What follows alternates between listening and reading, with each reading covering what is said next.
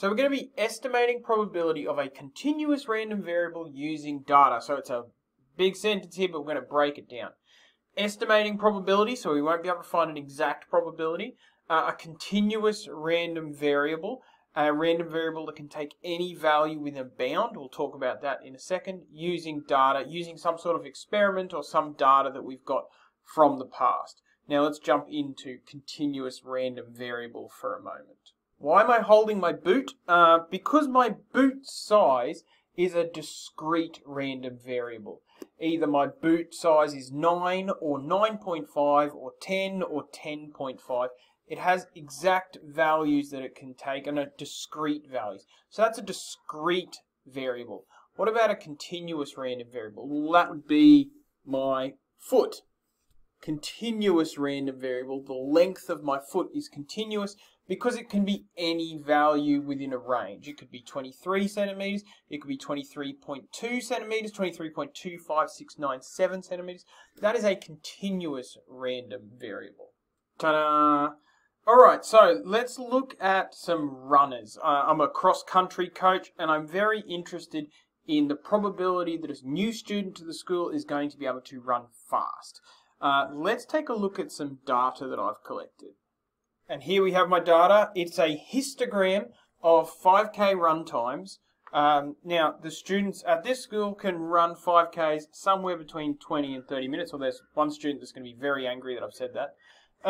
The percentage frequency here is the percentage of students that can run that time. Now, it's important to note at this point that this is continuous data. It's like a foot length here.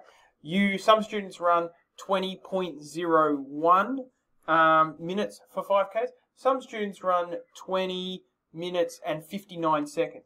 Both of those students would be in here.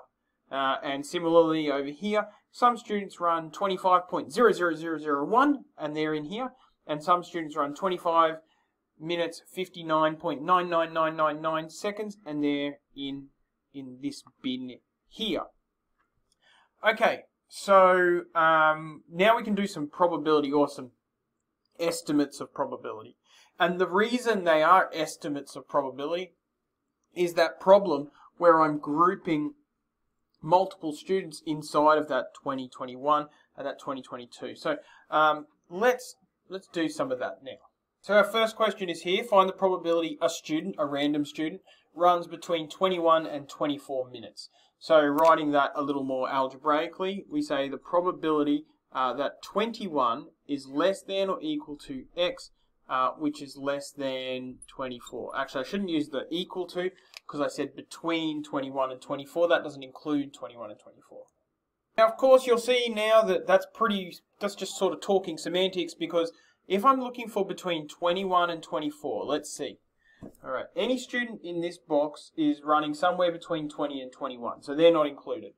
But any student between here and here is, so that looks like it's about 6%, so 0.06. Now, any student in here is running between 22 and 23, which is still within my boundary, so I'm going to count those ones as well. So that's 0.09. And then anyone here is running between 23 and 24 minutes, which is within my bound, and that's 0.14. Okay, so I'm finding the probability between 21 and 24, which is between here and here, 21 and 24. This one plus this one plus this one equals a number 0.29. There is a 29% chance that a randomly selected student can run between 21 and 24 minutes.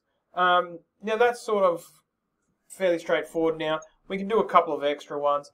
The probability that a student runs greater than, that x is greater than 26.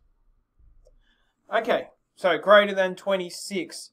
Here's 26, greater than 26. I just need to add up those numbers. It looks like 0.13 plus 0.10 plus 0.707 plus 0.05 I add up those numbers and I get 23, 30, 0.35. There's a 35% chance that a randomly selected student runs faster than 26 minutes. So these are estimates of probabilities of a continuous random variable using data. Now, this is the very beginning of a new topic. It gets a little more, it changes significantly from this point, but this is our starting